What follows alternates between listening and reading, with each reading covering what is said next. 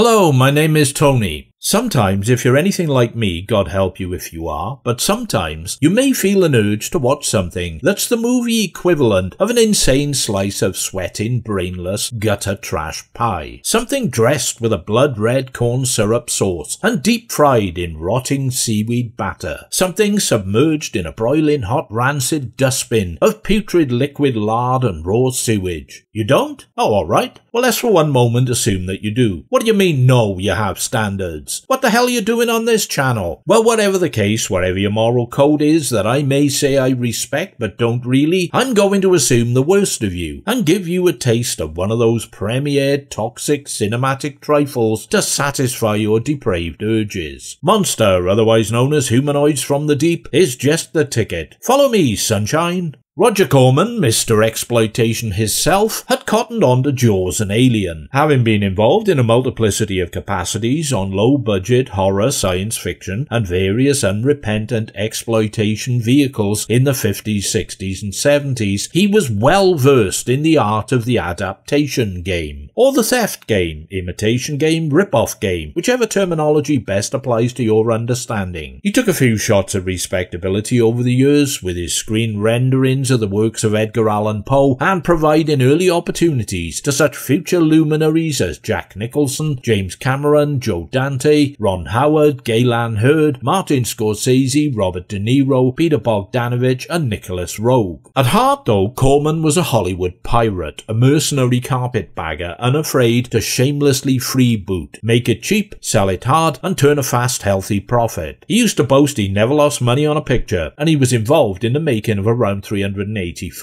When it came to Monster or Humanoids from the Deep, which he funded and executive produced uncredited for his company New World Pictures, he left director Barbara Peters in no doubt regarding his expectations. The monsters should, and I quote, kill all the men and rape all the women, unquote. These were not only his expectations, but those, he insisted, of the intended audience, whoever they were thought to be. Peters, who had a history with this sort of stuff, having worked on numerous exploitation and softcore porn flicks previously, apparently delivered confidently on the guts and gore content, but was a bit too coy for Corman's liking when it came to the sex and nudity. To remedy this, Corman charged the second unit director with filming more additional scenes, which were added to the final edit. Only he neglected to involve the director or the actors, and some of them were less than pleased with the result. Still, exploitation by its very nature exploits, it says that on the tin. If you were aware of Roger Corman and his history, what did you expect exactly? More tea, Vicar, and would you like extra butter on that crumpet? Corman had seen Jaws, so he wanted a threat from beneath the sea. Corman had seen Alien, so he wanted some alien-like creatures to be the threat. He'd also seen the way the facehugger in Alien planted its seed in John Hurt. He wanted the creatures to attack humanity for a reason. Because they feel threatened by man, Rog? No. Because they want our jobs? No. They want to run for the Senate? No. What then? To impregnate. What? Yeah, impregnate. They want to rape human women and get them pregnant. They want our women to give them babies. Sounds a bit sick, Rog. Oh yeah, it is.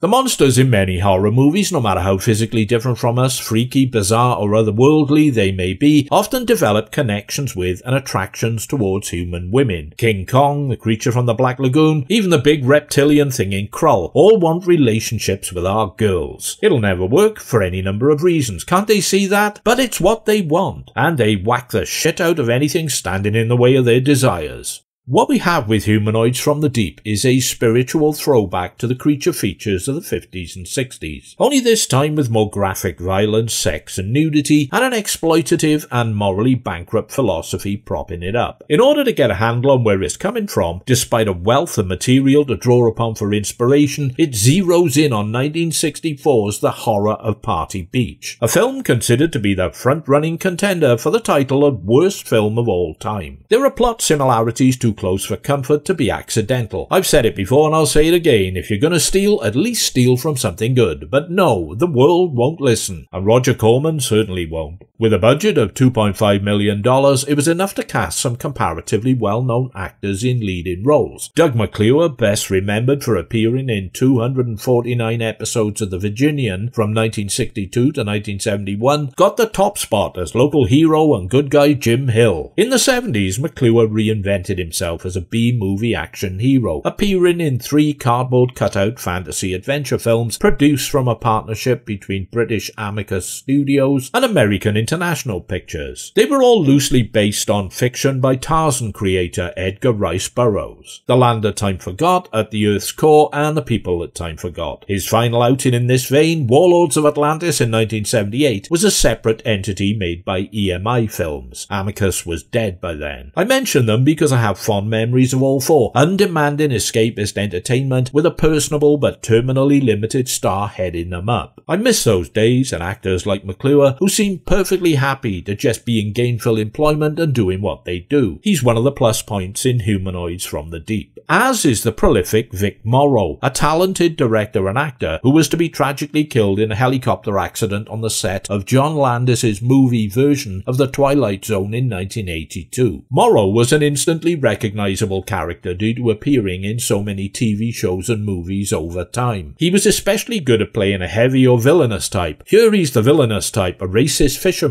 called Hank Slattery. Finally, we get Ann Turkle, whose main claim to fame was being the ex-model who married Richard Harris and ended up being cast in some films alongside him. Until they divorced, then she stopped being cast in some films alongside him. Funny that. She plays a scientist, Dr. Susan Drake, who works for a cannery company called Canco, whilst looking like she works for a calamitous cartel called Can't Act. The remaining cast members are who knows, but don't worry, it's not like it matters.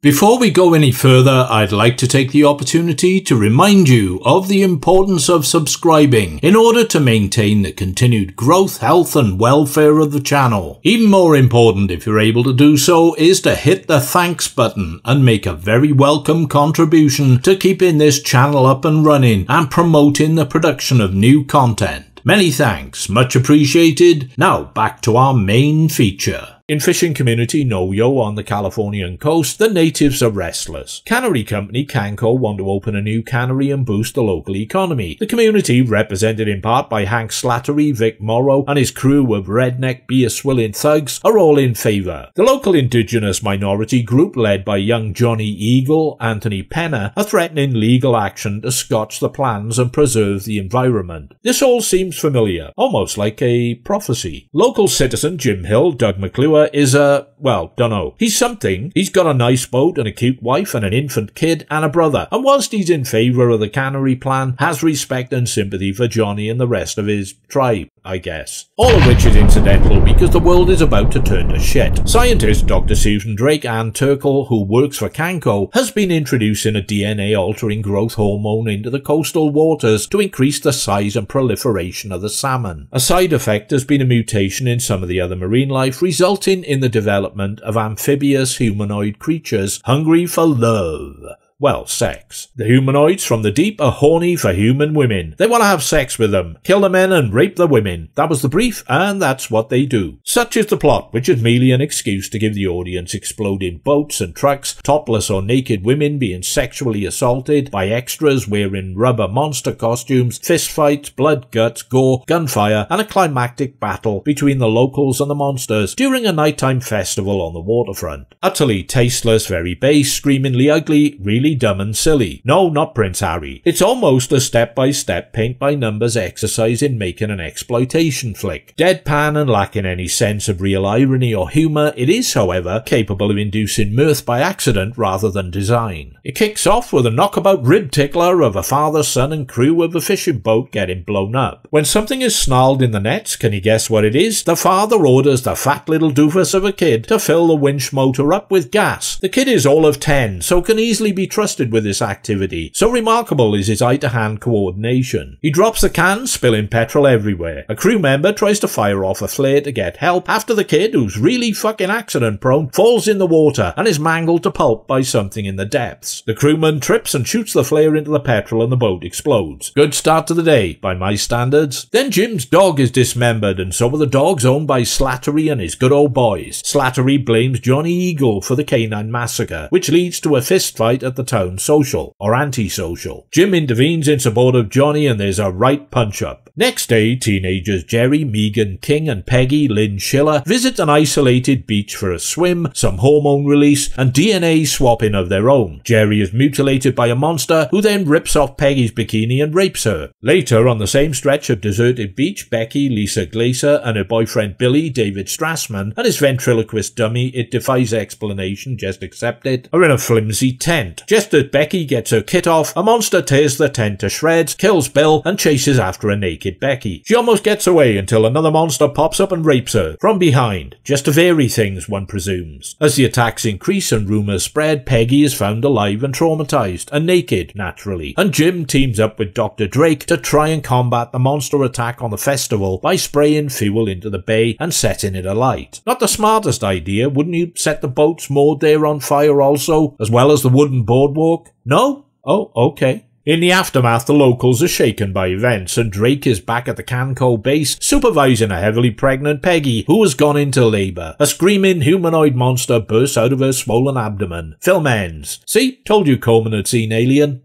If by now you're wondering if you should watch it or not, here are some thoughts and observations to help you decide. On some level, I'm in awe of the concept and how it's executed. The monsters, created and designed by Rob Bottin, manage the unsettling feat of looking essentially unconvincing, yet so slimy, toxic and repugnant, they add an off-putting, nausea-inducing dimension to their perverse sexual interactions. Any prurient interest in the nudity is cancelled by the repulsiveness of the acts it precedes. It's immediately unattractive because 1. The female nudity is a prelude to violent rape, and 2. It's raped by a mutated fish monster. And anyone finding that a turn-on probably needs to be more than a little concerned. Most of my mental stimulation seemingly still comes from a mildly bemused, I still can't believe they made this reaction. The battle on the seafront is bloody and quite inventively shot. The monsters are bullet sponges and need multiple hits to take them down. There's the bonus of a local radio announcer trying to defend a local beauty queen, dubbed Miss Salmon, Linda Shane. Who the fuck would enter a beauty contest to get that title? Goes without saying, one of the monsters gets to her and her bikini falls off, which by now is the standard. She batters it to death with a rock, however. Go feminism! There are some moments which generate moderate tension when 2 of the monsters attack Jim's wife Carol, Cindy Weintraub, in her home. She hides her infant son in a cupboard and takes him on with household detergent and butcher knives. Driven by the instinct to protect her child, she makes one hell of a mess of them. It's home invasion territory handled with reasonable competence by director Peters. Doug McClure makes a decent enough aging beefcake hero. Vic Morrow is the most nuanced character, one starting out as a provocative and belligerent villain who, realizing he's wrongly targeted Johnny Eagle and firebombed his home needlessly, backtracks a bit, reveals a smattering of regret, then goes on to risk his own life to save a little girl in the climactic set piece. As for Ann Turkle, she has 2 emotional settings, theatrically exaggerated boredom and frozen-faced blankness. Her lines are delivered with all the verbal texture and feeling of Stephen Hawking's voice synthesizer with a battery running low. Ain't that the truth, pilgrims? It's an unpleasant and uncomfortable seafood platter of derivative sci-fi cinema and eco-horror that seems to revel in its own lack of self-insight and wasted capacity for satire. It plays it straight with no winks, nods or nudges to the audience, or in-jokes or other devices to indicate that it's not intended to be taken seriously. I still wonder at just who Corman thought was the target audience. Beer-drinking slobs with an instinctive magnetic attraction towards sleazy, gory trash exploitation flicks served up with a side order of gratuitous nudity and ground zero intellectual function? Geez, sounds like me. I can switch off my brain with the rest of them, you may have noticed. So Humanoids from the Deep is something I'm suitably entertained by when I've dialed down the dimmer control. Sometimes I'll try to find something in a movie that justifies my enjoyment and interest, something allegorical or philosophical, or some socially and culturally valid component cleverly woven into the fabric of the film. I'm hard-pressed with Humanoids, and wouldn't you know it, I've come up empty. It's the sort of thing you're either entertained by and accept on its own pop trash terms for what it is, or you don't.